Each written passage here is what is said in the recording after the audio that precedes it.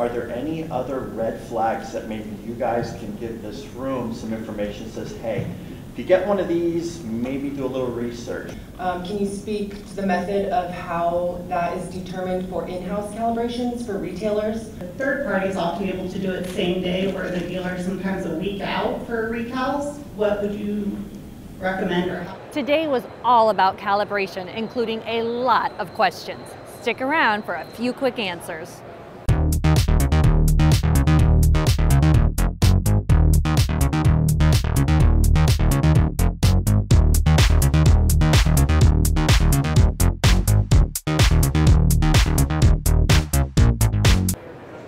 Welcome back to Indy, where the quickest way to draw a crowd is with anything calibration related.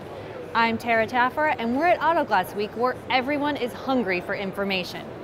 It was standing room only as an expert panel fielded questions, and they just kept coming. How do you find out whether something's going to be a major hassle before you even start on it? Is there anything that you can give us a little advice? We're going through the same thing. I know you're running into issues. I know you're running into problems like, well, someone else has had to run into this. We get the same. It's just going to happen as these cars get older. It's going to happen more because none of this has really been tested over time. Well, all of us that do this have this same story.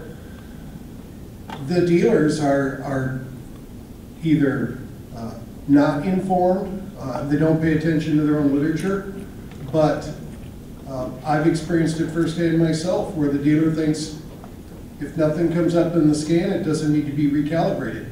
After the panel, the calibration sessions kept going. Bob Baronic of AGSC talked about the aspects of calibration that appear in the AGSC standard. Then Paul McFarland from Lynx shared some statistics that prove just how much this segment is growing. Look for those in my story on glassbites.com. When we stepped on the show floor, what was happening? You guessed it, calibration demos, of course, from Aztec and Pilkington. Attendees flooded the area to see them in action and to ask questions. Here we just want to see how they work. We're trying to watch all the demonstrations and see which system we like and how they work. We're going to start with the back side. And these are the step-by-step instructions I'll be reading, so that way you can see how... From the sales standpoint and the operations standpoint, it's going to make our sales team feel more comfortable because a lot of companies are already doing calibrations and they're moving that direction, so it gives them, to be able to answer that and say, hey, we're doing that as well, locally. So. Okay. Yes, there are other things happening here at the show, including some new tools to look at. So let's check in with a couple of our sponsors who are showcasing. One is for windshield repair and the other for replacement. Both can be lifesavers. We've spent the last couple of years designing a brand new way to deal with scratches in glass because we recognize that scratch glass happens, everybody has to deal with it in our industry, but we wanted to come up with a way that would be super fast and super easy, but that would also guarantee that you wouldn't have distortion in the glass, because that's an unacceptable thing on a windshield, which is a safety feature. So 2.5 years worth of R&D and development, we came up with the G-Force Max.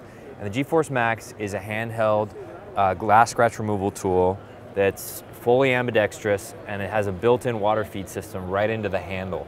Super easy to use. That's the biggest thing about this tool. All we got to do is we've applied a little bit of compound into the pores of the disc, and then the water feed system is all connected. The bottle's over here in the background, and the bottle will connect to the glass or on your hip, and then we'll just start it up, and we're going to just go right over the scratch for a couple minutes.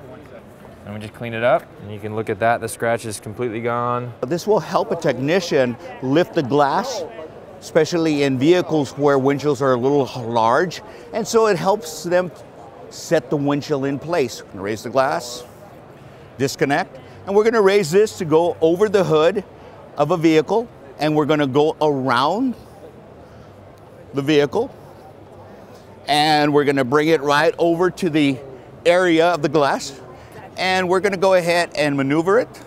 So this way there is no strain on the vehicle of the vehicle or the person that is installing this windshield, or maybe a back glass or a roof panel. These are the things that are going to help technicians get this and not hurt themselves when there's maybe a one-man installation.